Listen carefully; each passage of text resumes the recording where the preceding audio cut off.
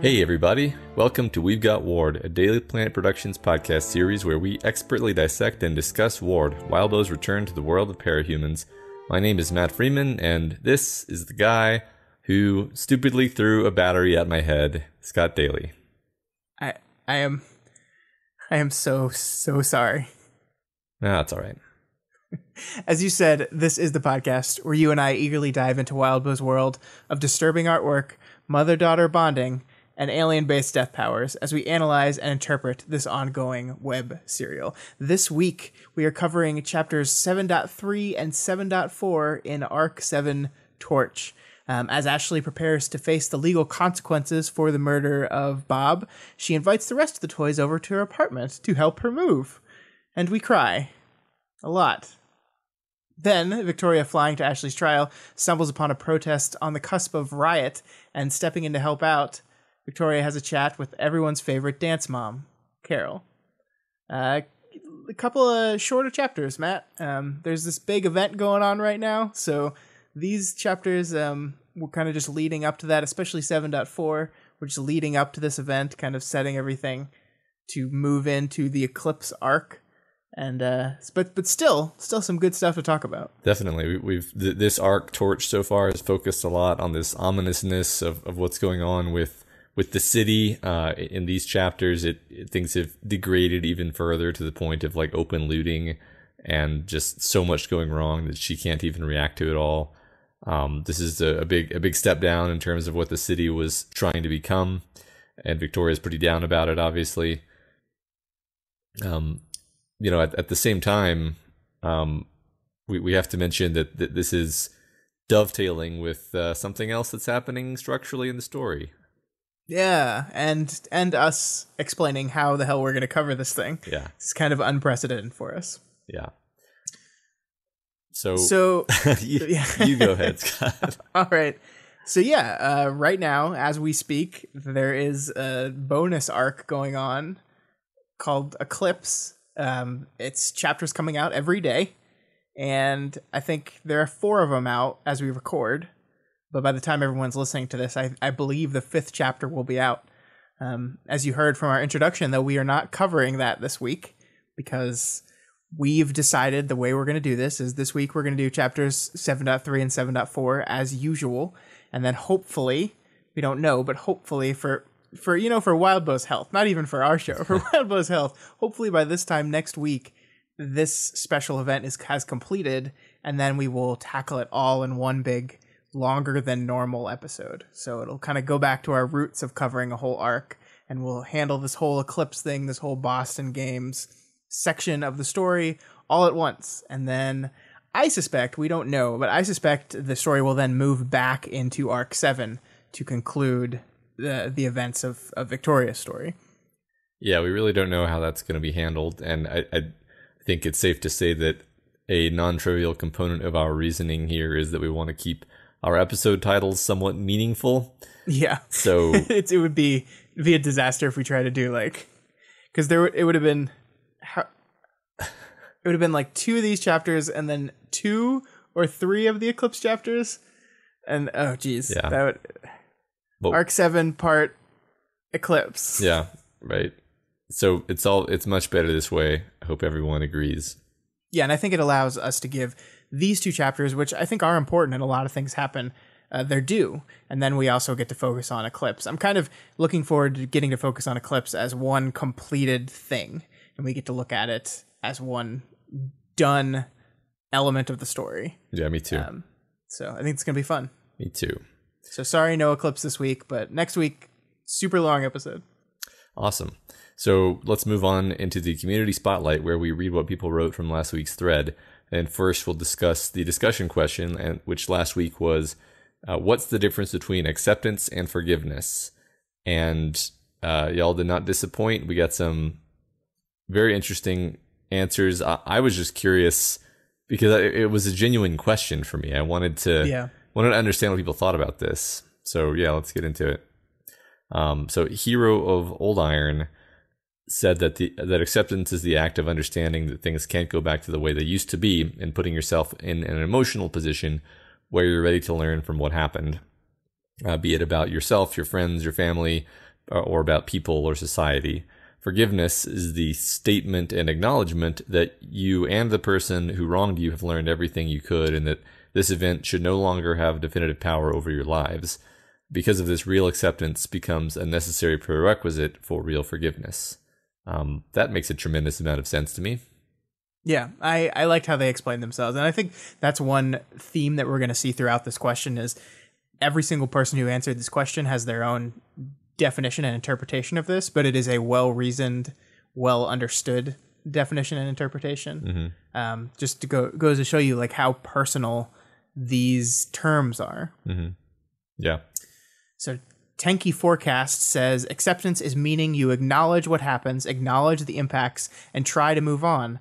It differs for everyone depending on the magnitude of their trauma, but they think it is more about reaching a personal state of recovery. Forgiveness, on the other hand, implies wanting to repair a relationship with the person who wronged you. Sometimes this is possible, sometimes it's impossible, depending on the circumstances.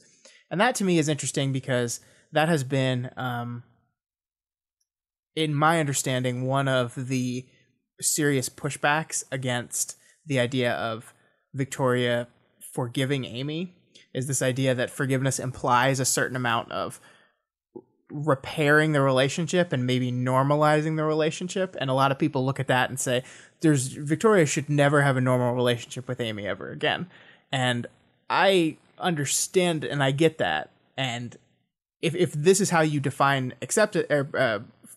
forgiveness, then I can understand really wanting to push back against that idea of Victoria forgiving Amy, because I think even if they get to a place of forgiveness, I think having a normal relationship, connecting back as sisters, is probably something that's out of the question for them. And I've made the comment that forgiveness is something you do for yourself, not for the other party. And I think perhaps the pushback on that would be, well, no, Matt, you're talking about acceptance, because if you accept what was done to you truly, then forgiveness on top of that is excessive in some sense. Like it's not actually necessary to accomplish what you're trying to accomplish psychologically. I don't know. I still don't know if I agree with that. I think that forgiveness on top of acceptance has a healing power, but I now am more open-minded about the difference between the two, I guess. Yeah. Stelhex made a table where they start with different degrees of negative sort of internalization, and then how those transform into sort of the recovered state, and compare that with what that means in terms of acceptance versus forgiveness. So, for example, we start with "I blame you for this," and we go to "I don't blame you for this anymore," and with the comparison being a type of factual acceptance which generally requires a side of emotional acceptance, or at least a different blame target. So basically that they're categorizing a series of emotional stances and how these concepts impinge on those. Yeah, I think this was the most scientific answer, to break it down into a table and just look at the case study for each different type of kind of acceptance versus forgiveness. It was a great way to lay it out. Yeah. Expert Eye Roller, in attempting to define what forgiveness is, they offered up the example of Eva Kor, a Holocaust survival, kind of to define what forgiveness can be. And this is a quote directly from them, who says, "As I've written before, I have forgiven the Nazis, not because they deserve it, but because I deserve to be free from that burden of pain they have imposed on me. Although I was liberated in 1945, I was not free until I forgave in 1995. What I like about forgiveness is I can still remember the past in clear detail, and I can even describe it, but it does not overwhelm me." And they will go on to say, once I forgive Hitler and Mengele and the others, and I can only forgive what they did to me, not in the name of anyone else. But once I do that, I am free from what happened to me. They no longer have any hold over my life. And this, to me, most closely mirrors what I view forgiveness as a tool to free yourself from the control of what the person did to you. And so I like this answer a lot because it's kind of aligns with my worldview. And I think actually when you look at forgiveness this way, I think the line between acceptance and forgiveness actually becomes very small, and they almost start to mean just about the same thing. Yeah, I like this a lot too. And it seems to me more emotionally impactful to go all the way and say that you have forgiven even a complete monster who sort of doesn't deserve it, because otherwise you're holding this kernel of bitterness inside you, by restraining yourself from going all the way. So it makes more sense to me that would be, that maybe the actual answer is it's more like a continuum from acceptance to forgiveness, and the fully healed state in my mind is when you've passed all the way through the continuum. Yeah, that makes sense. Dead and Alive, first time they've answered one of these questions actually, says that acceptance entails embracing, bringing something toward you. Forgiveness entails releasing, letting go of something you've held on to. You accept people or events as they are, but forgive people specifically for being other than they should. And finally, while you can accept people and things for being nothing other than strange or unusual, you can only forgive someone for being wrong. And then they go on to discuss the idea of judgment as it relates to these two terms, noting that acceptance appears to be free of judgment, while forgiveness requires judgment having been made. A judgment must be made to determine wrongdoing before forgiveness for that wrongdoing can be offered. And I think the most interesting part of this comment to me was how it differed from some of our other ones. While most other people said that acceptance was a step towards forgiveness, Dead and Alive argues that you can't truly accept someone until you've forgiven them, since we hold them to be morally wrong and not just different. So that actually kind of inverts the ordering of acceptance and forgiveness and distinguishes them a bit more, such that they're not just really 2 points on a continuum. And I think that's definitely true in the sense that we use acceptance to mean a wider variety of things than we use forgiveness to mean. Yeah, I think that's absolutely true. I really liked that the part they opened with, that acceptance entails embracing, bringing something towards you. Forgiveness entails releasing, letting go of something you've held on to. There's something very good in that I like in that imagery specifically. Yeah, me too. Great answers, everybody. That was very stimulating. So yeah, it was a great question. Thanks, Wildbow. Yeah. We stole that from Wildbow. Yeah. Who'd have thought that he would have insight into how to digest these questions? Yeah. All right, moving on to general discussion of the thread in the thread. Yeah, and first we have, with the most fitting name ever, Tenki Forecast, who is actually a real life meteorologist, like in the real world, went ahead and expanded upon Matt's nerdy talk about what the weather around the portal would be like. They indicated that it would cause a huge potential mix of high and low pressure systems that would not only be near impossible to predict because they could change almost instantaneously, but it would also result in some very serious weather events that could go down that not only couldn't predict, but it could get real bad when you have these high and low pressure systems mixing through portals. Yeah. Well, I mean, my first thought was, like, if you had one portal in, like, where you live and one portal where I live, then what would actually happen is the atmosphere of your planet would drain into my planet and until like there was some equalization where your entire world was a lower pressure and my entire world was a higher pressure because of the altitude difference. Yeah, that's true. Jesus. Subalu expands upon our Leo constellation idea a bit more.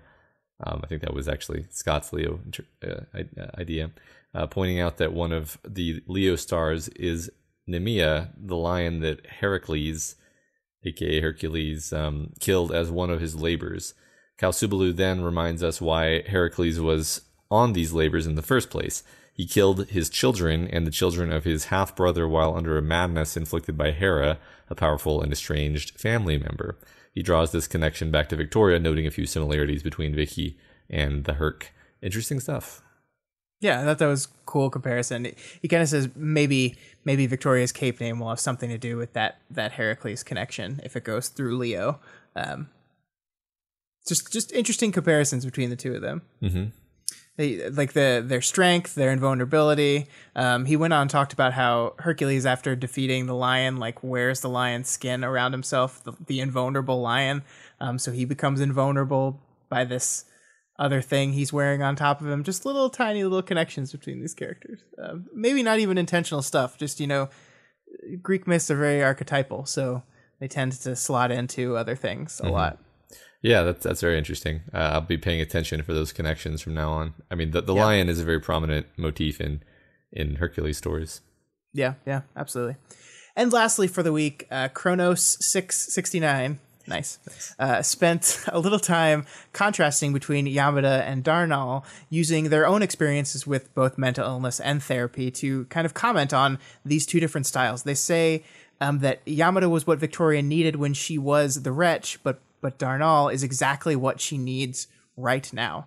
Expanding upon this, Kronos says that Yamada's conversational style is a very common form of therapy and is particularly suited for allowing people in situations that are completely outside their control to vent and learn to cope with the things that have been done to them. However, the cognitive behavioral therapy, as employed by Darnall, is much more suited for those with long-term mental illness. This type of therapy is much more confrontational, making you realize that your brain is broken in some key ways and kind of confronting things that make you feel miserable or absolutely terrify you. They say this type of therapy is tough, but it is exactly what Victoria needs so she can stop coping and start recovering. And I thought that was just a really great comment, kind of exploring those two different styles of therapy in a lot more detail than I could have provided because of my very limited exposure to therapy.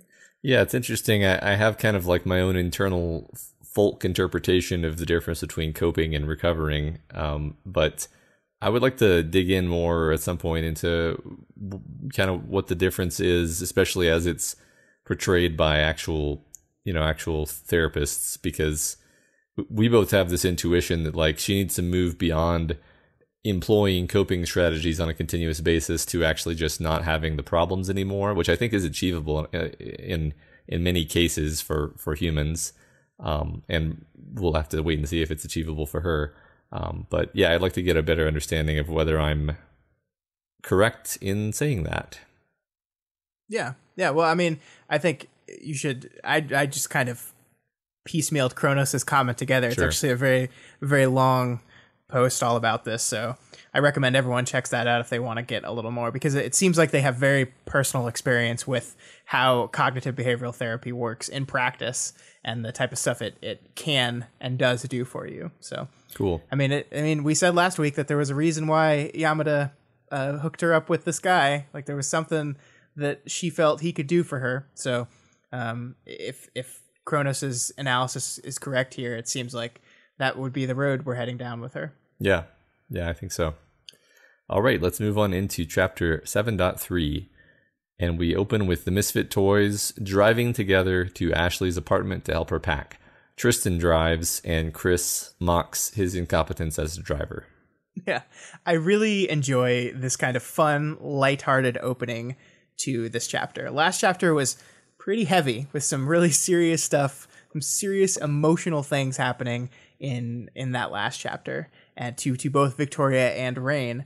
And there is some pretty emotional, heavy stuff happening later in this chapter too, but we still need to have a little bit of fun while we can, and this opening serves as that. And I think it also kind of serves to re-clarify the state of the team. When we saw them last week, they had been apart for like a week. They were getting together for the first time in a while, and we were seeing all their physical changes in the way they dressed and looked and how those possibly reflected their changing states of mind. So we're not exactly clear going into this chapter the state of the team. What are they? What are they going to be now? And throughout these two chapters, we kind of get more clarification on that. I think Victoria is pretty adamant that they're not really a team anymore. They're just kind of hanging out and helping each other out through this transition period. But I think it is important to look at this in the context of that. We see that them joking around, them giving each other hard times, them like being friendly serves that while they're maybe not a cape team anymore, this group has become to mean more to each other than just cape team and just group therapy.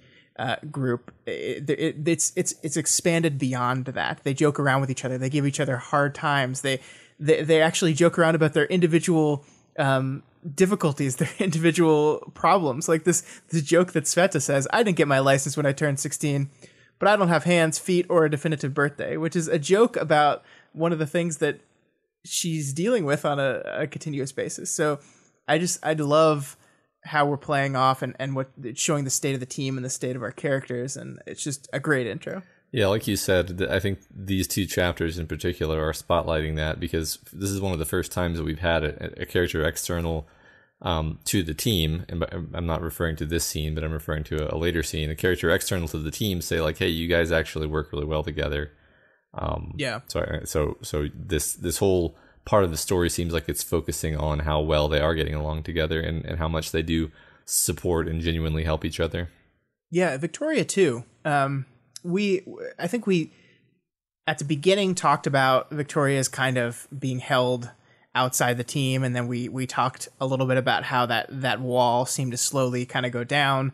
But I think from that point on, the integration of her as a real member of this team happened like so gradually that we maybe didn't even notice it, but she is fully integrated as part of this group now.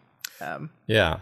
Funny you should mention that. I was just listening to the audiobook, some of the older chapters today, and kind of got whiplash because I had forgotten how it used to be.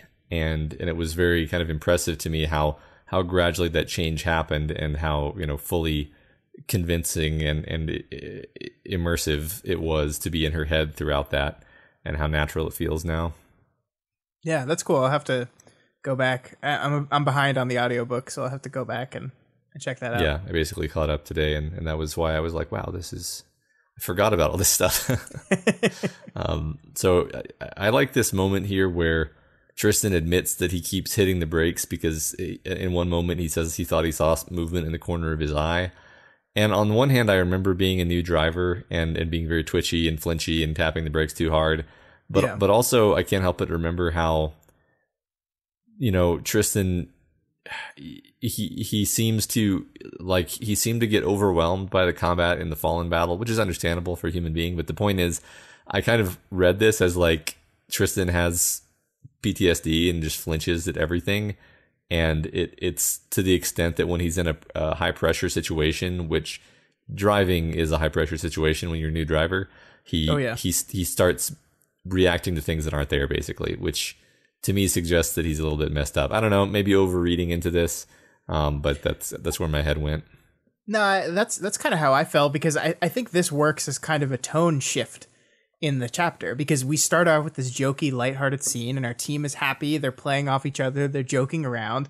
And then, bam, we have this moment where Tristan sees something and kind of freaks out a little bit. And the rest of the team goes back to joking around a little bit after we have this adorable scene where Kenzie's trying to shut up Chris on the words of Tristan. But after this scene, Victoria looks out the window and gets a little more introspective, almost as if this tone shift has been picked up by Victoria as well.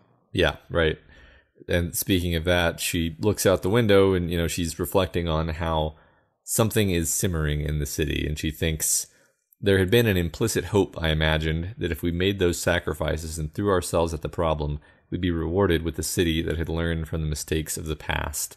And then she thinks a bit further than that line, and then kind of concludes the thought with, that hope had been leveled. And it's just such a, harsh way of saying it, that everyone leveled. I just love how final that is. Yeah, and I think this makes explicit what you and I kind of inferred last week, that it's not just the direct threat that the portals represent. It's not just the robot army or the Nilbog's army or the other Earths and their armies coming through. It's the metaphorical meaning of them. It's that destruction of hope that she says, that return to the crisis point that they all thought they were going to get past. I love the line, "The sky had been taken from us." Mm-hmm. So Victoria says, I mean, sky is representative of a lot of things in literature, hope, freedom, like the wide openness of potential. And these things aren't just gone. They didn't just go away. They were taken. They were taken from us. And I love that word usage there. Yeah, I mean, she points this out more or less explicitly in various places, but it's got to be so demoralizing that you can't hardly even be outside without noticing this giant piece of evidence that you're in terrible danger. Yep, it's inescapable. Mm-hmm, yeah. Mm-hmm. And like we were talking about before, I think structurally this comes after that Tristan like kind of tone shifting moment where he had a little mini freak out. And I think that's great because Victoria is a very observant and introspective person. She catches things, and she might not even like be fully consciously aware that she catches things. And I think she sees Tristan's issue there, and the kids go back to joking around. There's that, like we said, that adorable Kenzie and Chris moment. The kid, they're joking around, but she kind of in this moment looks out the window and just starts thinking about the state of things. And it's almost as if like Tristan's little moment brought reality back, broke this magical sheen over everything, that they were one big happy family and everything was fine and good.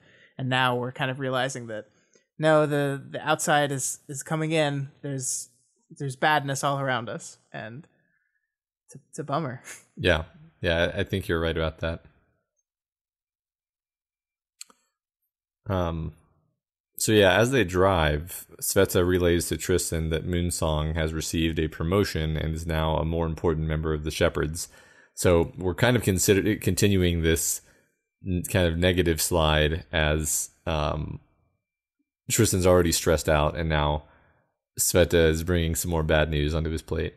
Yeah, and it serves us like a reminder of this ongoing Tristan Moonsong conflict, which is like, if we recall, this is like the way we were introduced to the character. Yeah. Like the first time we met Tristan, we were introduced to Tristan through this Moonsong conflict, and it's kind of went away for a little while because other things were going on, but this kind of serves us as a flag that this is going to come back. Maybe not immediately, but sometime soon. This conflict is not over yet, and it's going to rear its ugly head. And now that Moonsong has more power, more respect, the conflict is probably going to escalate. And I love that, like the escalation is not like, this conflict is so wonderful because it's not explicit. Like, Moonsong being promoted by itself doesn't mean, oh, more conflict now. It's just in relation to the established relationship between Tristan and her. And I think that's a good way to construct conflict, is that you've kind of built tension there without actually having to do much. It's just like, oh yeah, Moonsong still exists, and now they've gotten a promotion, and we can fill in the rest of the blank in that. Yeah, all we really need to know is that Tristan kind of heaves a sigh when he learns this, and he's worried about it, and that's enough to make us worried about it. And it sends him kind of down a rabbit hole of thinking about the before times. Yeah, and then he starts talking about it, and we get several moments and bits of dialogue of him obliquely communicating more about himself, sort of. Not really, actually. I mean, he's completely vague and abstract. He says, I dug a hole and kept digging. Something gave. I lost it. I became a villain and didn't even realize it. Okay, Tristan, but what did you do? Yeah, he's really, really vague. And like, I understand the book is holding this back because we're not ready to really dive into Tristan's past yet, and that's fine. But it did surprise me a little bit that Tristan would still kind of hold back from Victoria. I think we just talked about how Victoria was fully integrated into the group, and still people aren't being fully honest with each other. And I was kind of ready to judge him for that. And then I started thinking, I was like, wait a minute. Victoria's holding back all this stuff from all these other people. Like, the only one who knows about the existence of the wretch is Sveta. She hasn't shared anything with any of these people. So I don't think it's too outlandish to think that even in a fully integrated group, there's still just some things that he's not capable of sharing, or rather even just stuff he doesn't want to say out loud. Like, so if you're so embarrassed and ashamed of the person you were, like, having to say those things out loud and acknowledge them can be really hard. Yeah, certainly. And I didn't even mean to be holding it against him by saying that. I just thought it was, it's almost like he wants to talk about it, but he but like you said, it's too hard to actually say like, well, this is exactly what happened. So he speaks in abstractions, and it's very natural. It's completely understandable. Sure. It's just I also want to know what he did. So, I mean, we do have a lot of hints. Actually, we have a lot of hints. I just want to know. Yeah, I mean, we know he's murdered someone, or something close enough to murder that someone can accuse him of it and him not throw it back in their face. So yeah, sure. It's so it's like I don't even know how to get the definitive story on what happened here, because even like Moonsong's going to have her perspective on it. He's going to have his own perspective on it, which to his credit seems to be one acknowledging that, hey, I wasn't the best, but I mean, maybe it's going to have to be Byron to swoop in and kind of be like, no way, man. You don't trust that guy. I would not trust anything that man says. Remember how you were so untrusting of Byron and then nothing happened for 3 arcs? I'm telling you, man, the chocolate's going to come back. You'll see. I'm sure you're right. All right. So yeah, he also mentions that he doesn't think Ashley is after redemption, because they're talking about redemption. They say Rain is after redemption. He says Ashley's not after redemption. He kind of waggles his hand, goes which is, and I kind of agree with him. But then before he can continue, he gets cut off when some mundane looters run across the road in front of the car. Yep, the unluckiest looters of all time. Yep. Yeah, this Ashley thing is a bit of a setup, because I think we learn by the end of this chapter that he is right, that what Ashley is looking for here is not redemption. The reason Ashley wants to go to prison and agrees that she should go away has nothing to do with redeeming it herself. It's almost just survival, that she thinks it's the best way to ensure her continued survival, or to save the destruction of self that she talks about. But we'll get into all that in a bit. Yeah, and probably in our next episode. I think that's safe to say. So Victoria also helps stop the car by using her power, and then the Misfit Toys get out of the car and they handily take down the looters. Yeah, the closest we have to an action scene in Arc 7 Torch so far is this quick just taking down the looters. Mm-hmm. There's a really small beat here, like you said, that she uses her power to help stop the car. So she activates her wretch in this moment inside the car to help slow it down. And I know it was probably like too quick, like she just a quick activation and then shut down to even worry about it like lashing out and hurting people. But I think it says something that she's in this really close quarters in the car. There's all these people she cares about right around her, and she felt comfortable enough to bring this thing out to stop the car. Mm-hmm. I think that says something. I don't see Victoria doing that prior to the events at the Fallen camp. Yeah. There's all kinds of different things that you could read into that. Like, does she trust that she knows what the wretch is going to do, or does she just trust her ability to control it adequately and kind of anticipate its movements? I think she's used it so much now that it may be just a matter of like, she knows that if she just kind of uses it for a second, it's going to be fine. Yeah, I mean, but I think that shows a general comfort with its existence. Mm-hmm. That not only is she feeling like she has a handle on controlling it, she just seems more generally comfortable with it being there. Mm-hmm. Which is a change. Yeah. So before we moved on to all the juicy Ashley stuff, I wanted to focus on this one part that we see Victoria think about while they're stopping all these looters. There's this one line where she says, "Will these unpowered people look back and think that they can't recognize who they were? Or is it easier to justify and massage past events and past wrongs committed if you don't have powers to punctuate, exaggerate, and highlight it?" Now, one of the reasons I wanted to bring this up, Matt, is because within the story, this part is italicized, indicating that this is Victoria kind of thinking these words. She's literally thinking this. And then you're forced to say, well, wait a minute. This is a first-person story. Isn't everything we see Victoria do her thinking it? Why italics here? And I think it's because we're wanting to draw attention to this. This is not more than just like an idle thought. This is not just Victoria as first-person narrator explaining the situation. This is an elevated and emphasized statement that she just happens to be making internally. And I think it's good that we draw attention to that, because I think this is saying a lot of things in this moment too. Yeah. When you get into that a bit more, because this didn't really grab my attention so much, but I think it's interesting that you've drawn some things out of it here.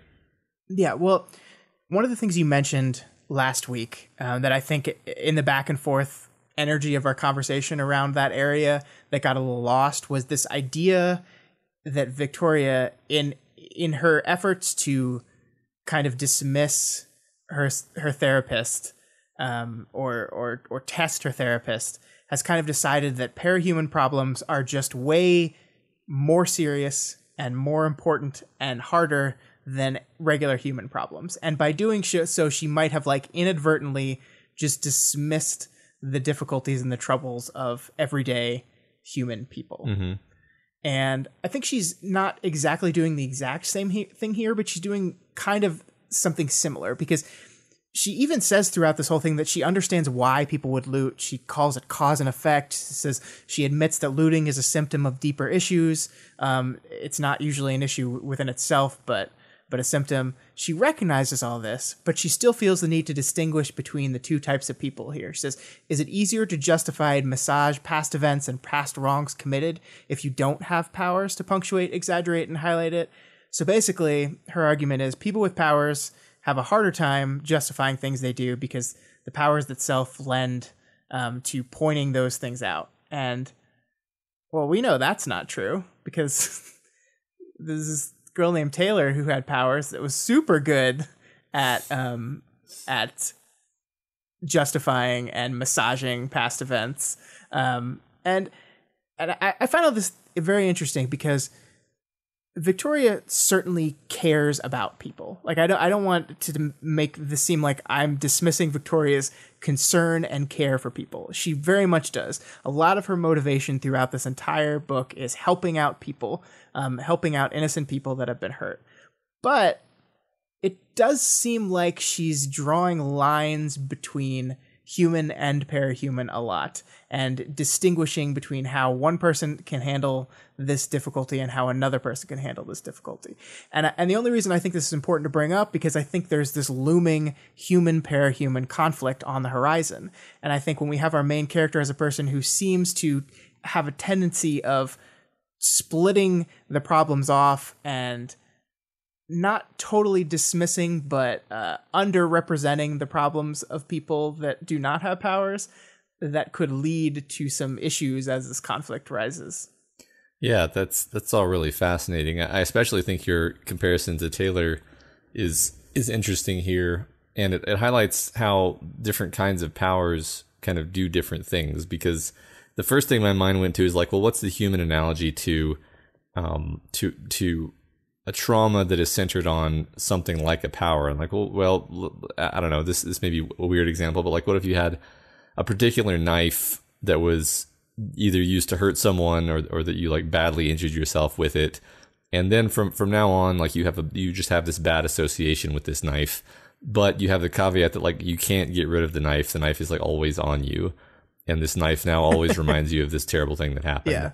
Yeah. That, like, I can see how like having the knife present all the time does sort of like punctuate, exaggerate, highlight those events. And you could get kind of messed up about the presence of the knife, you know, like that makes sense to me. Taylor, like, her whole thing was that she, by the midpoint of the story, she's like perceiving through and doing 90% of everything through the bugs. And her power is such a natural extension of her that she like almost takes it for granted and doesn't even understand that it's as good as it is. Whereas Victoria is very alienated from her power, has a lot of problems with it, struggles with it. It's a big personal issue for her, is just the fact that she has it and that she can't control it that well. Taylor could control hers so perfectly that was like, you know, the point of it practically. So yeah, I mean, it's interesting because, and also Taylor never really othered humans. Like she sort of never put herself above humans at any point. She had no problem kind of working with them and kind of wanting them to be her peers. That was kind of a long tangent, but No, I like that. I think it's really interesting to highlight, like, there may be reasons, and they may be related to Victoria's power, why she is this way, and why she does this othering thing. I think you're absolutely right. And the complicated thing for me with this is I kind of agree with her in that, like, the issues that people with powers have to face seem like so much more intense and so much more difficult. But I think that the problem with that is, if you hold things out that way, you're going to piss off a lot of people that are struggling with their own problems, and they're going to feel dismissed. And I just feel like we're ramping up to this conflict between people with powers and people without, and we have our main character who's saying, my issues are way, way worse, way more extreme. Kind of true, but they're still saying that. And meanwhile, you probably have people without powers that are saying, if I had what you had, I could solve all my problems. Mm-hmm. And that essential kind of push and pull of that is going to, I think, be a big part of that ongoing conflict. Yeah, no, I think that's very concisely summarizing it. Yeah. All right. So, she, as she's rounding up the looters, she says, "Bad luck, guys. You pulled this just as my friends and I happened to pass by. Let's make this easy. Surrender." A woman hucked a brick-sized package of batteries at my head. My force field caught it, knocking it aside. Heads turned to look at her. And then she says, "Oh, I am really, really sorry." It's just funny. It's really funny. There's nothing else to say here. Yeah. It's funny. I love how it's paced, because, like, the part that you didn't copy over is, like, she's saying, like, when this happens, there's one of two things people will do. They'll lash out, attack again, or they'll just realize they're screwed. And then we cut to her being like, "Oh God." Yeah. "Oh God, I made a mistake." Yeah. It's funny that I find it somewhat easy to, like, get in that person's head and be like, worth a shot, and then, it doesn't work, and you're like, "Oh God, it wasn't worth the shot. This is a terrible mistake." Oh, that's great. That's great. And it's needed because we end this whole scene on a rather sad note. Yeah. Lucky that we happened to be passing by, Looksy said. I smiled. I didn't have the heart to tell her. This kind of low-level descent was happening all over the megalopolis. I could see it whenever I flew over. When I told Ashley that we intended to arrive at 2:30, I'd plotted for a detour like this because it was next to inevitable. It would get worse. The shock was wearing off. Yeah, so again, we're building this tension. We're creating these moments of seeming doom on the horizon that, yes, they relatively easily stopped this looting in progress, but this is one piece in a very, very, very large puzzle, and there's no way they're going to be able to stop it all. Mm-hmm. And this sentence, it was getting worse. It would get worse. Mm-hmm. The shock was wearing off. It's just a perfect encapsulation of the whole tone of post-Portal Gimel. Yeah, yeah. So as they reach Ashley's apartment, they're greeted by a patrol block guard. This is at least the third offhand mention of someone explicitly connecting Victoria to the community center incident and holding it against her. Yeah, and it makes me want to go back and read that whole incident and see how this could be construed as, it's all your fault, Victoria, because she was just trying to help out. Yeah, I mean, the only thing I can think of is, was she just supposed to let them take Fume Hood and not do anything? I mean, it's true there would have been less damage if she'd done that. Yeah, I guess from the perspective of a patrol block guy who doesn't particularly like capes, she's just like, just take the evil cape. Fume Hood was bad. Take her, and everything would have been fine. And also, so once again, these cape on cape fights are screwing everything up for the rest of us. Yeah, and I remember back then there was this mention that what happened to Fume Hood was like igniting this debate over, vigilantes and redemption and stuff. And you kind of have to assume that debate was continuing to happen in, Twitter or whatever, while the story has been going on. And who knows where the public's head is at with respect to that argument now. Yeah. Yeah, especially with these giant portals in the sky. Yeah. So yeah, we get a look at Ashley's apartment finally, and its highly stylized decor. I think this is a good time to go into detail talking about like the descriptive writing that was used here, because it's pretty. First of all, it's unusual for Wildbow to go into this much detail on like the description of a setting, but I think this is a great time for it because it's not just a setting; it's an expression of Ashley's personality. Yeah, yeah. And it's so well timed because we were kind of mentally prepped for this. Like we had whole conversations about how much Ashley cares about these things, the value she places in furniture and that kind of thing. And so we're mentally prepped for it. So it's kind of like we're being rewarded by seeing all this stuff. And you're absolutely right that this is not typical Wildbow scene setting. There's a lot of books that do it this way, where you'll enter a new scene and there'll be like a page or two describing everything in the scene. I'm thinking of George R. R. Martin's food descriptions, where he just goes on for pages and pages. And not to say that this goes on for too long. I don't think it does. It's just a different kind of descriptive style than we've seen before. And like anything in Wildbow's writing, like you said, there is a definite need and function of it. Mm-hmm. Yeah. I mean, like just the different art. Even the furniture is like selected with a very particular kind of style in mind. You can imagine Ashley kind of going through the thought process of how she picked it out or how she made it and what she's trying to portray with it. Yeah, and that picture of the horse eating the dude. Yeah. And the coolest fucking bookcase ever, where it goes from normal to on fire. Yeah. What a cool idea. Yeah. I need some new bookcases. Maybe I'll make some on fire bookcases. Yeah. That's I had that same thought basically. I was like, that would be so cool. And then my second thought was like, that would be a huge amount of work. That would be so much work. I don't think I'm actually going to do that, but it'd be really cool. Yeah. There's one part that I really like about this. They're talking about the artwork, and Tristan like makes a comment about a certain piece of art and says, I wish I knew enough to understand what it meant. And Ashley's response to this is, if you have theories, keep them to yourself. I'd hate to have it ruined. And that's a fun little, I think, jokey beat kind of, but I think it also kind of spoke to me because like the first thing I did as the stuff was being laid out was immediately start going, okay, what does this mean? How does this work? What is it saying? What is it doing? What's the meaning of the artwork compared to how it reflects Ashley? And I think that's just the kind of art appreciator I am. But Ashley strikes me as the type of person who's just like, this fits my aesthetic and that's why I picked it. And if you tell me like the literal meaning of it, I won't like it as much.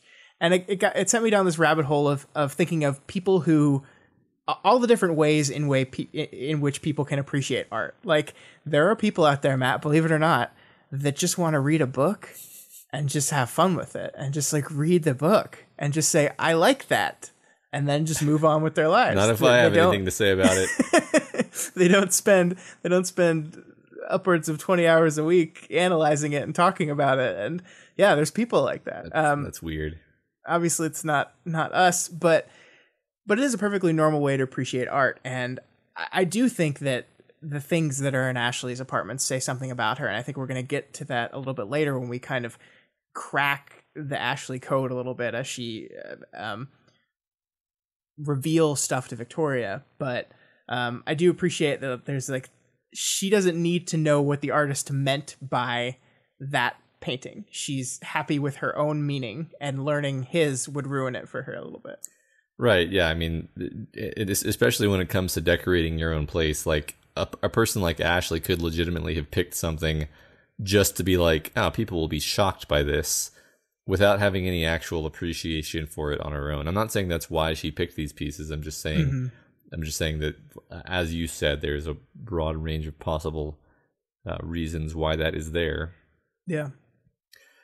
So when they get to the apartment, Jester is there keeping Ashley company. By the way, it's now just Jesper. Now just Jester, not Jasper at any point. Jesper. Recall that he was also sitting with her after the Fallen battle and keeping her company. Yeah, for those of you that can't see our script, which is all of you, Matt put a giant fucking picture of a ship in the script here because he enjoys making me angry. Yeah.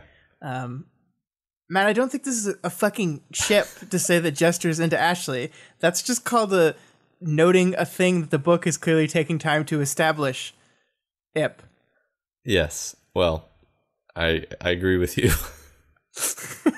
Agree with you there. I hate you. Yeah, so moving on from that delightful interlude. I've committed a cardinal sin, Ashley said. I asked you to help me move, and I don't have things packed. I put most of my books away and some of my clothes, but... So I snort laughed at this because she says she committed a cardinal sin, and you assume like she's going to reference the cardinal sin that she committed that put her in this position, but no. Yeah, but it is... Matt, it is a cardinal sin. Public service announcement. If you ask people to help you move and they come over and you haven't packed anything yet, just go to jail. Yeah. Just go right to jail. Yeah. No. It's terrible. I'm just going to start throwing your stuff away. Yeah. Yeah. So, yeah, and not only that, but her hands aren't working. I mean, this isn't her fault, actually. Like, she can't back because her hands aren't working. This is like the one legitimate excuse. Yeah. So, you know, her usual tinker is gone, so she's not going to be able to use her hands for a while, I guess. Yeah, and that's explicit confirmation that Bonesaw was portaled. It was kind of suggested before, but yeah, by Bonesaw. Yeah. And I just love this whole character moment for all of the characters involved in it, so I'm just going to go through it. Are you okay? Sveta asked again. In the heat of everything last week, I said some harsh things. I feel guilty now that we're here. If I'd refused, or if I had tried to get away with it, you would have resented me for it. Most of you would have. You were right, Ashley said. Don't feel guilty. If you changed your mind, I'd have your back, Kinsey said. Chris swatted her over the head. No, bad. Kinsey stuck her elbow out toward his middle, digging into the softer flesh. He grunted. All these different characters get their little moment of how they are, and it just feels so lovely. It's so good, and I feel like a broken record sometimes when we talk about this. But I just think it's because it's just where this book excels, in that you have these moments where the characters just ping off each other in these like, they're so well characterized that Chris can say 2 words, no, bad. Mm-hmm. And it's like, yeah, that's Chris. That's just classic Chris. And they're all pinging off each other and we all follow it and it's so good. And I will not feel bad about us pulling these moments out when they happen, because I think it's what makes us care about the characters, are these little moments of seeing them just interact with each other like this. Yeah, well said. And it's so particularly the Kenzie Ashley stuff, right? Because the thing about the Ashley's relationship with Kenzie, and why I think it's so wonderful, is that throughout all of it, Ashley never comes to Kenzie from a place of judgment. Even when she was upset with her, even when she was mad at her for what she did with the cameras with Mama Mathers, mad at her for almost taking a life for the dumbest reason ever, it was always anger out of concern, not real judgment. And I think we see that here right after the part that you cut out. There's this moment where Kenzie says, if the tables were turned and I had to choose between going to jail or staying, getting in trouble, and spending 10% of the time I do with you guys, I'd stay, Kenzie said. I know, Ashley said. That's who you are. And I look at Kenzie's statement and I'm like, danger, that's not good. Danger, Will Robinson. But Ashley's response is just, I know, I understand. That's the person you are, and I get that. I understand that. It doesn't make it right, and it's not what I would want you to do, and I will be an example for you, hopefully, to show what the right thing to do in this situation is, but I understand you, and I love that so much, because like you contrast that with how Houndstooth dealt with her, with how probably everyone in her life up until this point has dealt with her, and you see right there how important these two people are to each other. Yeah, no, I agree. That's another beautiful exchange. I'm very curious to find out more about why Ashley has this particular soft spot for Kinsey. Oh, I wonder if there's some sort of time travel interlude. Yeah, I wonder if we might get some insight into that soon. Yeah, who knows? I just want to say I have not read any of Eclipse, so I have no idea. Yeah. I know the framing device of the arc. That's it. Yeah, I have, but I'm not tipping my hand here. So Ashley provides them with decadent supervillain snacks, which I just love. Yeah, they're nice fucking snacks, man. Yeah. Like it's like salted chocolate and more chocolate. Yeah. This is, I mean, it's like sometimes you just kind of have to revel in the detail, right? Because Ashley says, as she's handing out these snacks, like, normally I only allow myself one treat per day, the same for any of my guests. But you should treat yourself. Today is a day to treat ourselves. And I think this does a couple things. It does a great job of illustrating that Ashley is aware of the significance of today and the significance of these people that she's having here, while also kind of showing us how like tightly regimented and controlled her like daily life is. And I think when we learn a little bit more about how much of a constant struggle her life is, we maybe grow to understand why she's so regimented with, like, I can only have one treat per day, no more, one treat. Yeah, that's great. I didn't know. I mean, I did notice the I only allow myself one treat per day thing, but I didn't actually think too much about it. But yeah, I mean, that's one example of how she's controlled. And then she mentions again that she has friends waiting for her in prison. And I'm still not sure what exactly this is referring to. Yeah, what's your guess? Is it? We know there's more of her clones out there. Are they in prison? Is she literally referring to herself, or maybe some people that she ran into while she was still trying to figure herself out that were less than upstanding members of society?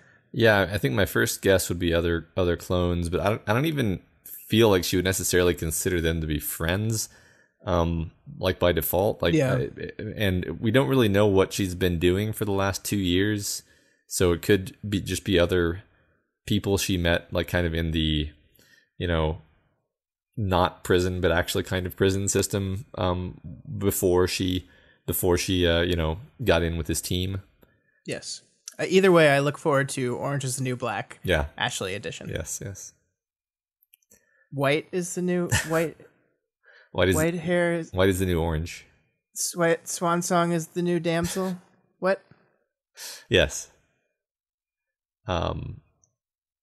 There's like another quick but a little bit unusual beat here where Victoria notices that as soon as Ashley kind of finds herself alone, disconnects from the party a little bit, like I think goes up and stands on the staircase, like overlooking the apartment, Chris kind of like beelines to her, and they have a private conversation in between the two of them, and Victoria sees this and says, that was interesting, where there are commonalities in the physical breakdown. She's just trying to figure out why these two people would be talking to each other. And I don't think we've ever seen Chris and Ashley like interact one-on-one before. Am I off base there? I nothing I can recall.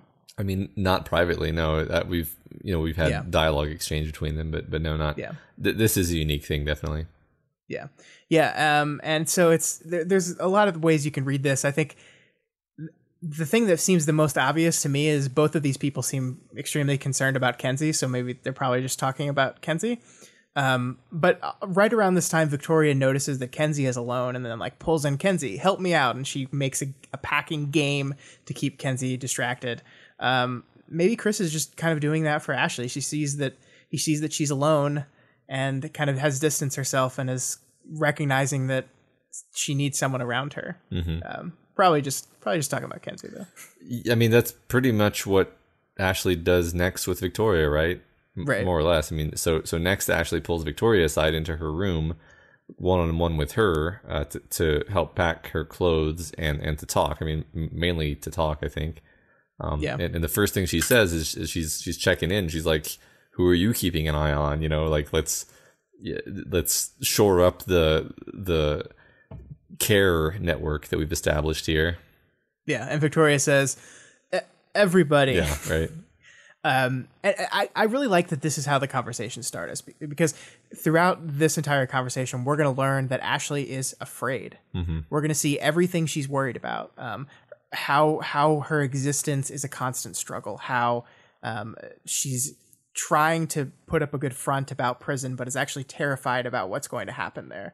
But she opens this conversation by making sure that Victoria is on it with the rest of the group, making sure Victoria understands what she needs to do with the rest of the group.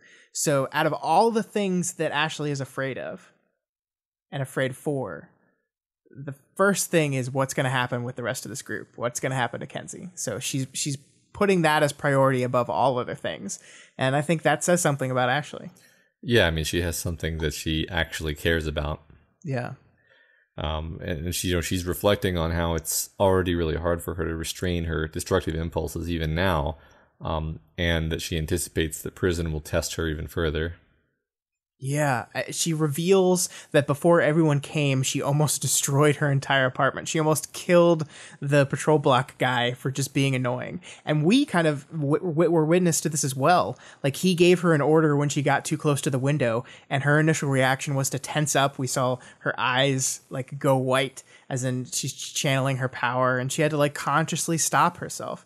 And this is something that had been hinted at before, but is confirmed here. Every day, every moment, Ashley is consciously holding back this desire to use her power to kill, to destroy. And she says every single moment she has to reach for a new reason to hold herself back. And she says, I don't know what the reasons for holding myself back will be next time, or if I'll look for reasons and find nothing. And that terrifies her. Mm-hmm. Yeah, like, because in this moment she has her genuinely beloved friends coming over to check on her, and that must, whatever else is going on with her, she certainly has enough humanity left that feels really good and is worth protecting. But when she's in prison, that it's not going to be easy to reach for that anymore. Yeah. And I think it's fun to go back to Ashley's previous behavior now that we've learned so much about her.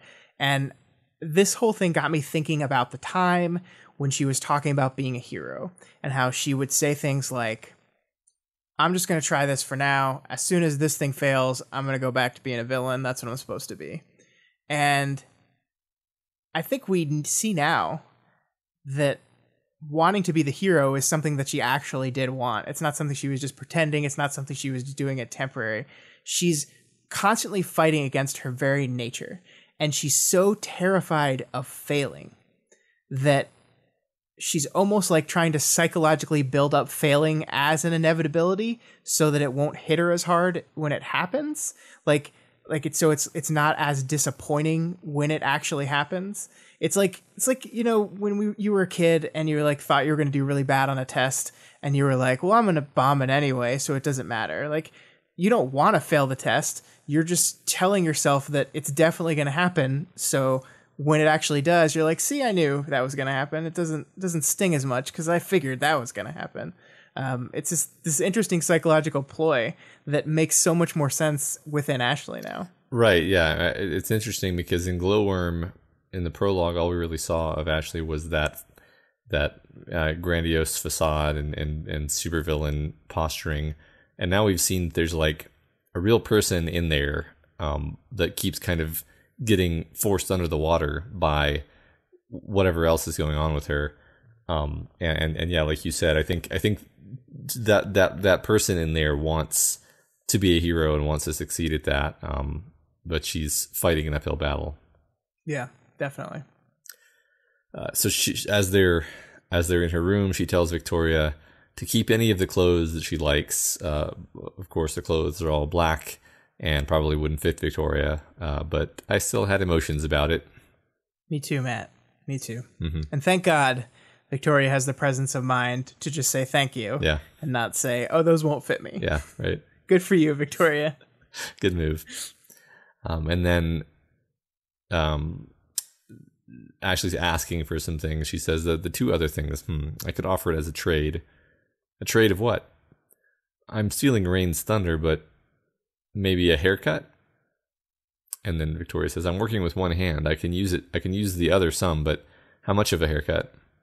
The haircut we thought would work for Swan Song, Ashley said. And then I'm crying. Yeah. I love this so much. there's so much of Ashley like that she seems like she's resigned to going to prison now. She's decided it's going to be the best thing for her. It's going to be what she probably deserves. But I think the important thing here is she hasn't given up, right? Mm-hmm. She's not ready to give up. She's not ready for her swan song. And so to almost seemingly to give herself a reminder of that, to give herself a reason to keep looking for those reasons to hold back. The haircut is a reminder. It's like, this is truly who you want to be. This connects you to the people that you care about. And that's wonderful. Yeah. I like that last bit as a connection, as a reminder. Yeah, that's beautiful. And then she asks Victoria to take over her rent of the apartment. She says, "I never had a place, Victoria. My life is vague dreams and clear destruction. Again and again, life tells me I can't do this, I can't do that. It goes wrong, or I can't think of it as being right. And I'm not talking about right as good. The thoughts loop through my head that nobody can be trusted, everyone is out to get me, and dying is a really good reality check. I'm trying to take that to heart. I was trying."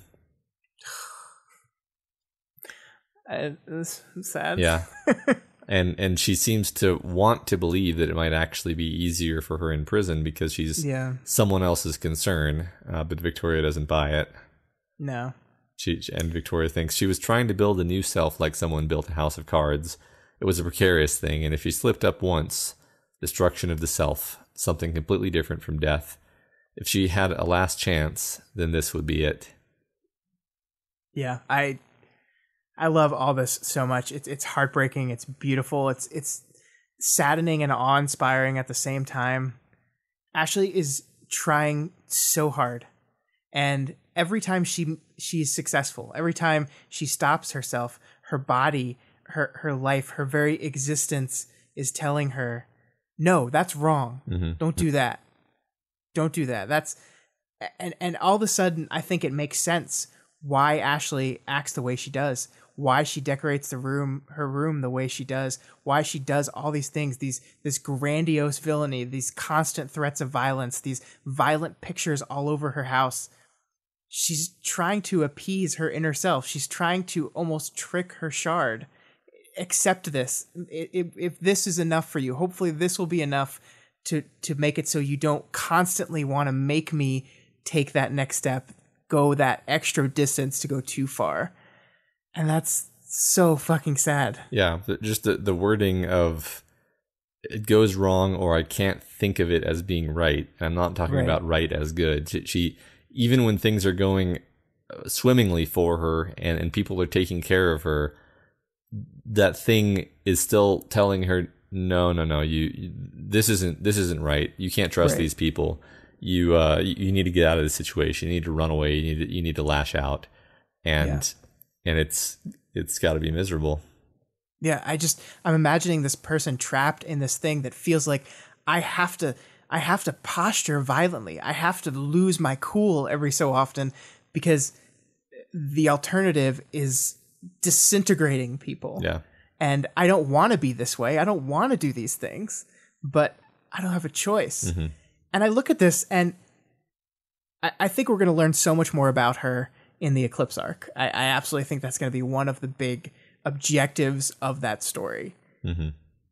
But right now, I'm looking at this character I've grown to love so much, and I can't see a happy ending for her. I can't see a place where she gets out of this thing okay. Because as Victoria says at the end of this chapter, her life is a long, long walk on a razor's edge.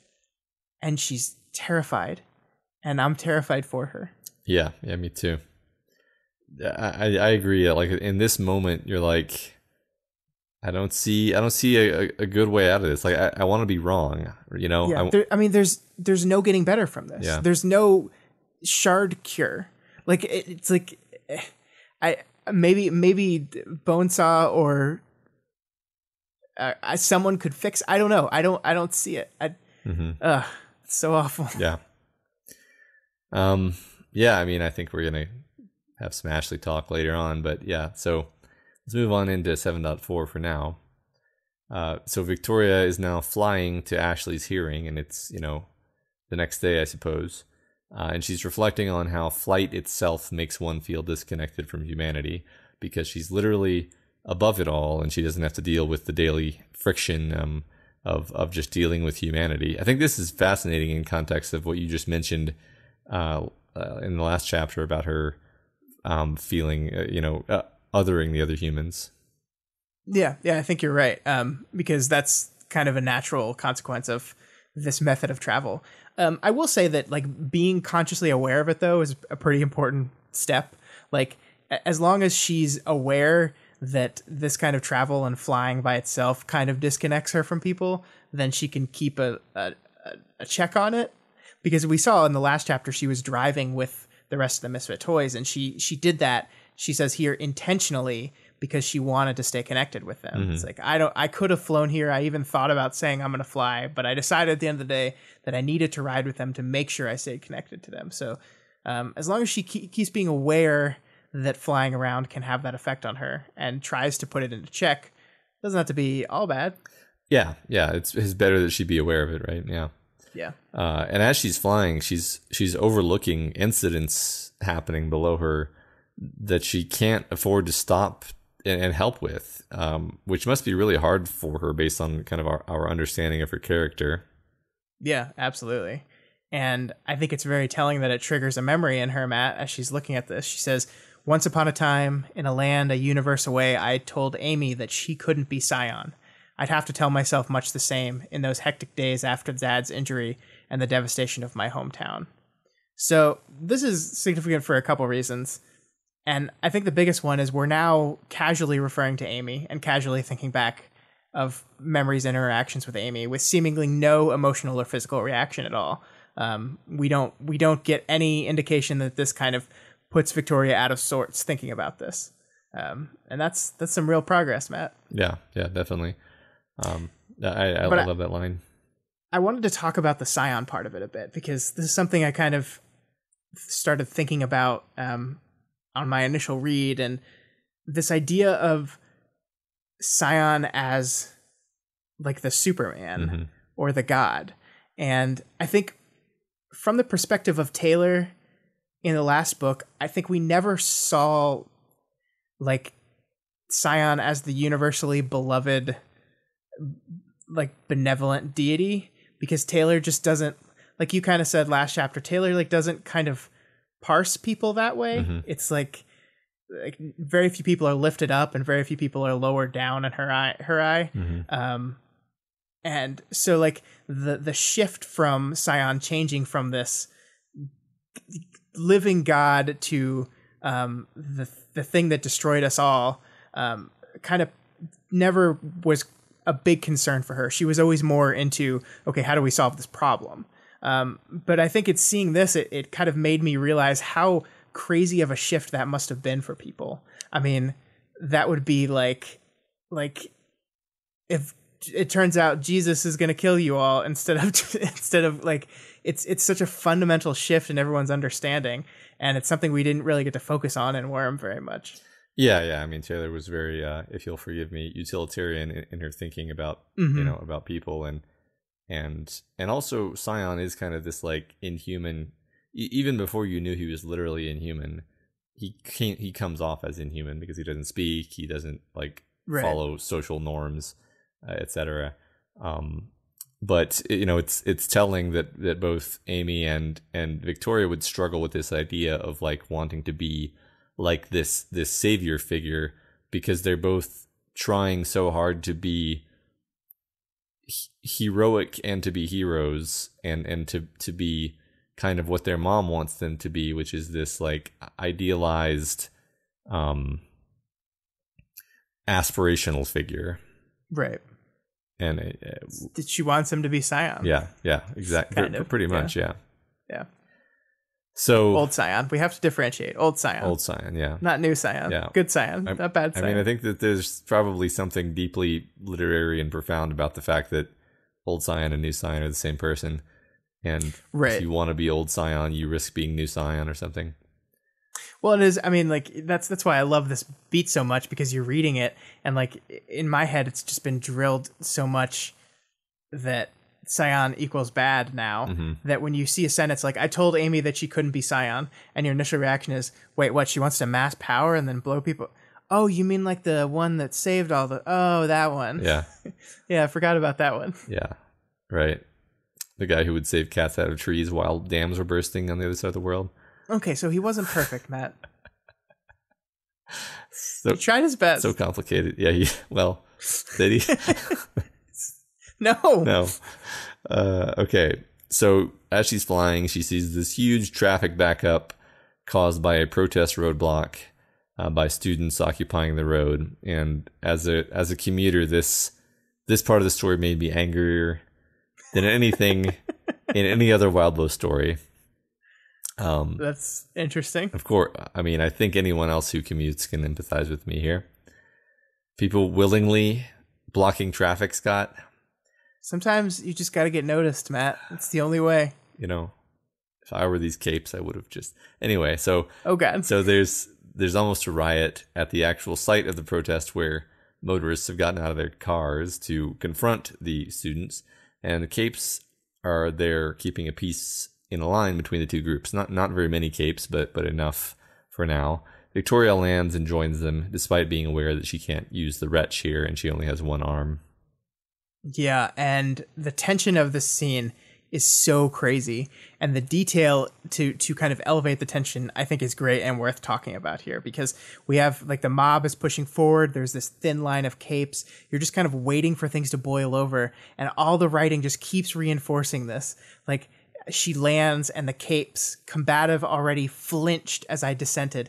It was hard to breathe here between the lines of thin students, roughly 3 deep, locked elbow to elbow. This line, in a lot of places here in particular, it was only costume and uniform that kept people at bay. Fear and the threat of the unknown. Just about every cape present serving as that unknown with powers and capabilities the crowd couldn't know. Some of the ex-drivers are close enough for me to touch with my fingertips had I extended my arm further. So all this language, all these words are just reinforcing the choked, crowded nature of this whole thing. That hard to breathe, fear, close enough for me to touch with my fingers. All of this is just like, it's overwhelming, and you're just kind of freaking out and waiting for this to go really, really bad. Yeah, I love the sentences where she's talking about how she can, like, smell and feel the heat of the bodies that people are so pressed together. It's very, like, animalistic. This is also some great descriptive writing. So she uses her aura to get somebody to back down after they grab the strap of her sling, and one of the other capes who's present, Ambrosius, chides her for using an emotion power, telling her that they're volatile. Carol then comes to her defense. The thing that I love about Carol coming right at this moment is we've just been in this super hyper tense escalated situation, and it finally seems to be like de-escalating a little bit. Like the tension's released, the biggest threat seems to be gone as the crowd is starting to disperse, and then bam, it's Carol. It's like out of the frying pan into the crazy mom. And then, of course, we kind of subvert that because we think things are going to get, like, we just go from tense situation to another tense situation. But what follows is probably one of the more genuine, positive interaction these two have had the whole book. Yeah. I think Carol does seem to be legitimately trying to police herself. And then when she does kind of toe the line, or no, that's the wrong expression. When she does maybe cross the line, Victoria gives her just a little bit of slack, actually. She kind of checks her on it, but she doesn't immediately fly away. So there's this moment where Carol Brandish, she's referred to here, she's been a cape for 3 times as long as you. She's a good cape. 3 times, he asked. Well, not really, she said. She smiled. It's something I tell myself, that she was born a heroine. The powers and the costume came later. So I like this because, like, despite, Carol, it's heartwarming how obviously proud she is of her daughter. Yeah, like, look, Carol gonna Carol. Yeah. And like a line like that, she can't help but say. There's a later line where this guy asks, "She's your daughter?" And Carol's response is, "One of them, yes." And you're still just like, Carol, have a fucking filter when you say things in front of your daughter. Like, just use your brain. And she's not good at that. But I think it is telling how much her daughters are at the forefront of her mind at all times. Like she's happy to see her, and she's like, her automatic response to "she's your daughter" is to say "one of them," as if she's trying really hard to make up for the fact that she dismissed one of her daughters for all this time. It just comes off as Carol's really trying. Yeah.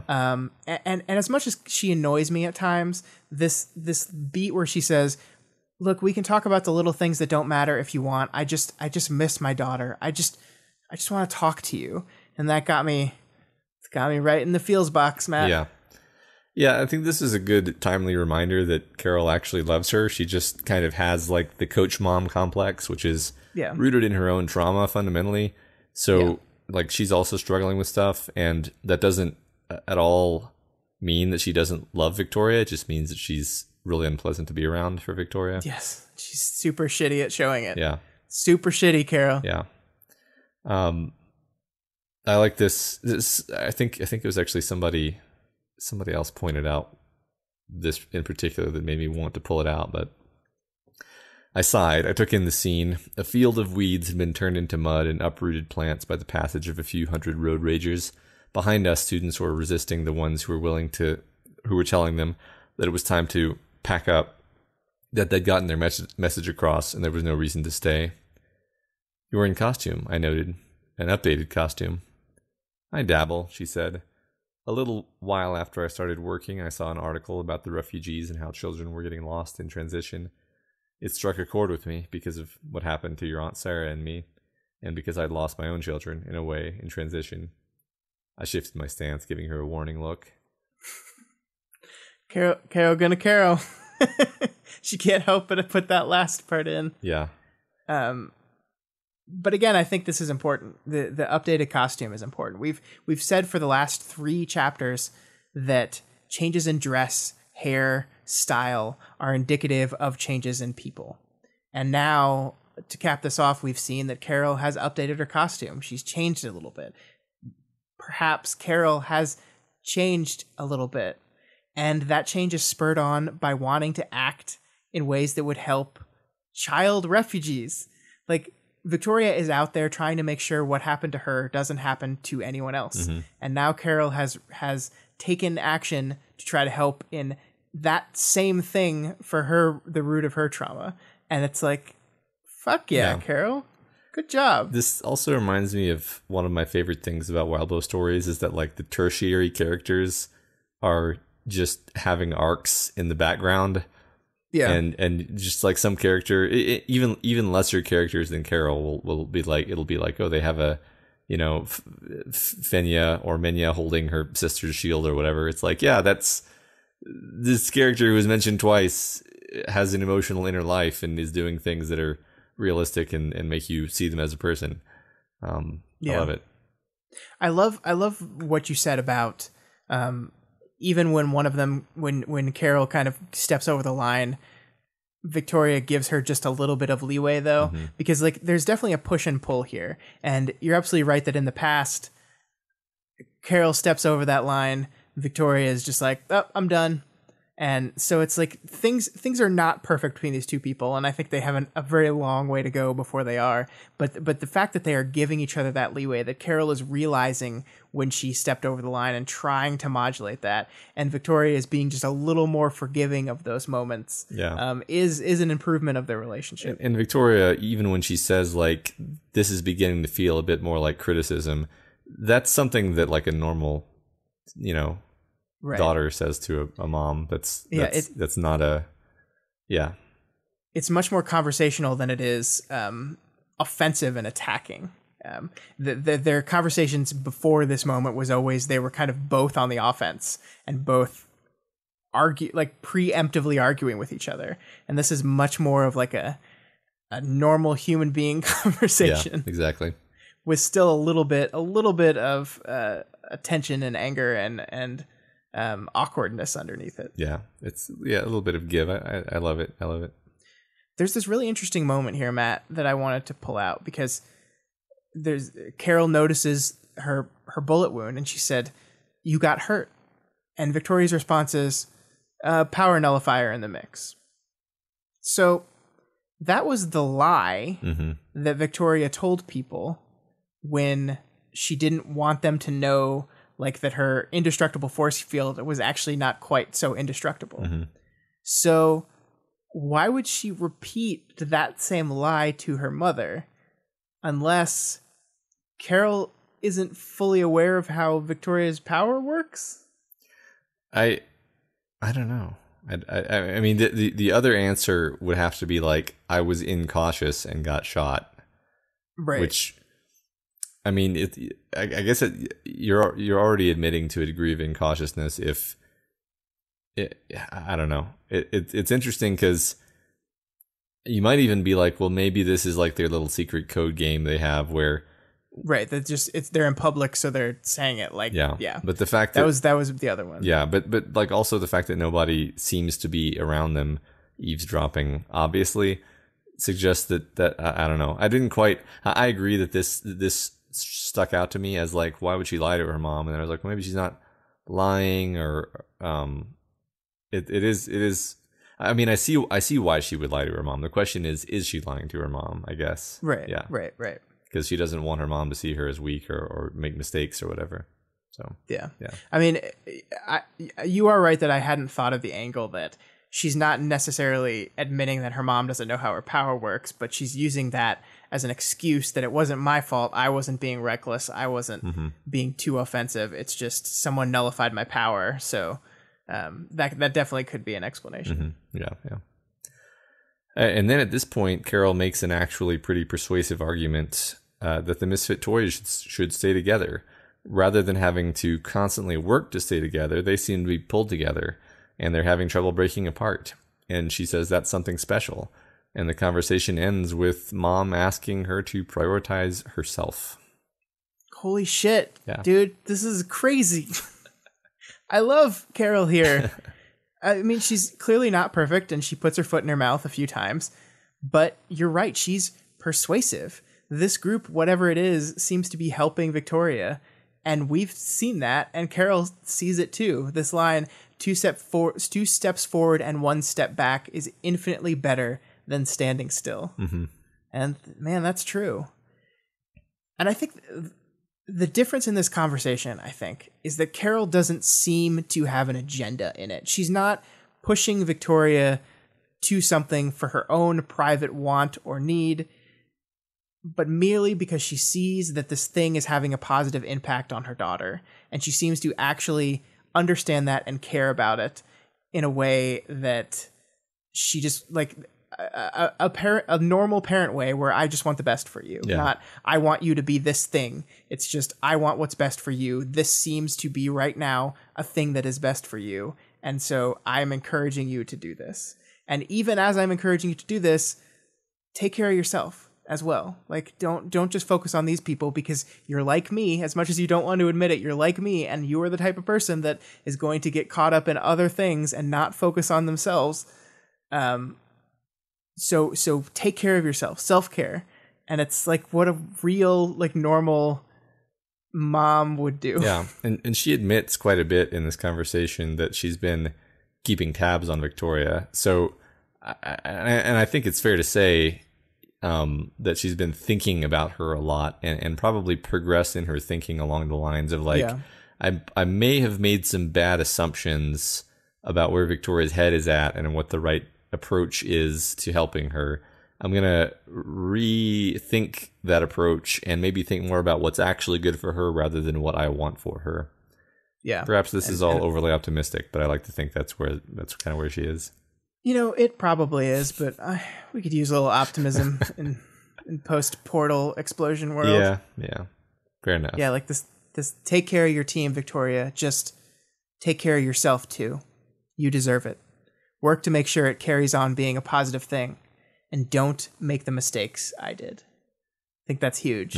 And we know it's huge because Victoria says, "My mom admitting to mistakes." It's not something we've seen Carol do, and clearly it's not something she has either.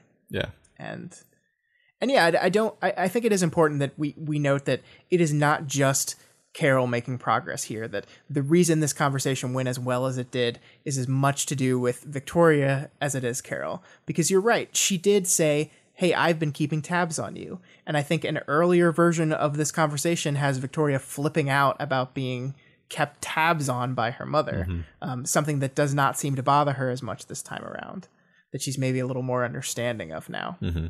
And so I want to give them both credit for the fact that this did not turn into another shouting match. Yeah, totally. All right. Well, that wraps up these two wonderful chapters of Arc 7 Torch. Let's move on into a little tiny bit of name game. We've got Ambrosius or Ambrosius, which is apparently a Latin adjective derived from the ancient Greek word ambrosios, meaning divine or immortal.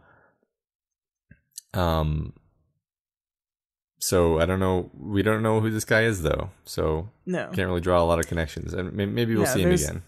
There's a lot of Ambrosiuses in history, so there's not a lot of connections we can draw to. So I just wanted to set that up, and then if we see him again, we might be able to narrow it down a little bit. Yeah. Because I mean, like, there's a lot of setup in these chapters, Matt, and I think we're setting up a lot of we're cutting from this stuff into that Eclipse interlude, and I think we're setting up characters. I mean, I think Carol's going to play a pretty big role in this Boston stuff. Yeah. So I think we're kind of expertly bringing these characters to the forefront to maybe pay off in a way later down the road. So yeah, I think you're right. Maybe Ambrosius is one of them. Yeah, no, it wouldn't surprise me. All right. So as for the discussion question this week, I know we pointed out a couple of places actually in these chapters where I think there's some very beautiful and evocative descriptive writing. And when I say descriptive writing, I mean like the actual text itself is just describing a setting or a visual image, and it's not that there isn't plenty of that throughout the story. It's just like we've got some particularly concentrated examples of that here.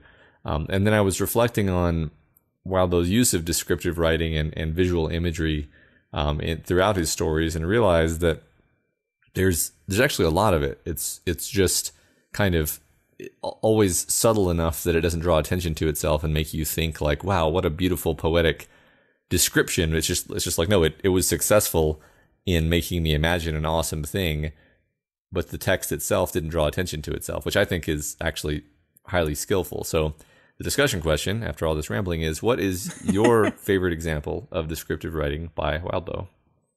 Yeah, and let's keep this to Worm and Ward, please, because if you pull out stuff from Twig and stuff, it's just going to be like, well, I can't read that. Yeah.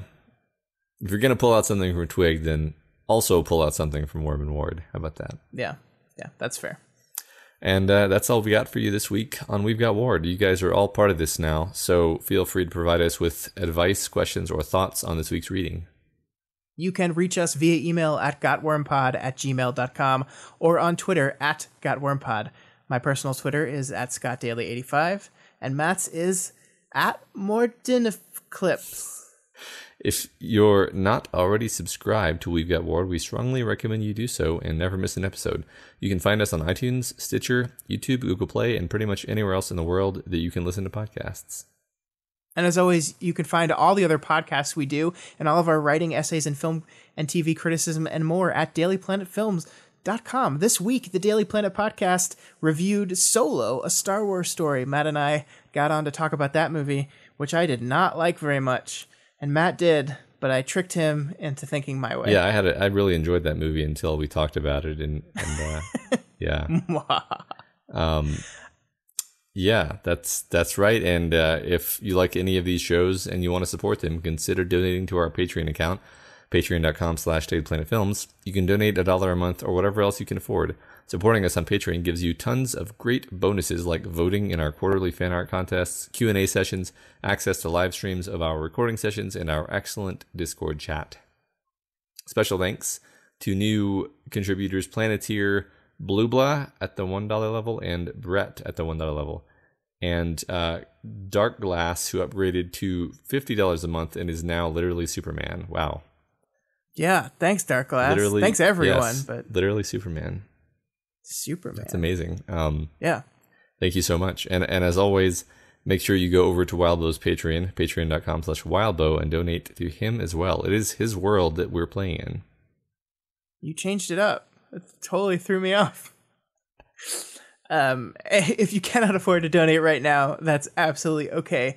You can instead help us out by heading on over to Apple Podcasts and leaving us a rating and a review. This week's review comes from Liam Oster, who gives us 5 stars and says, "I love this.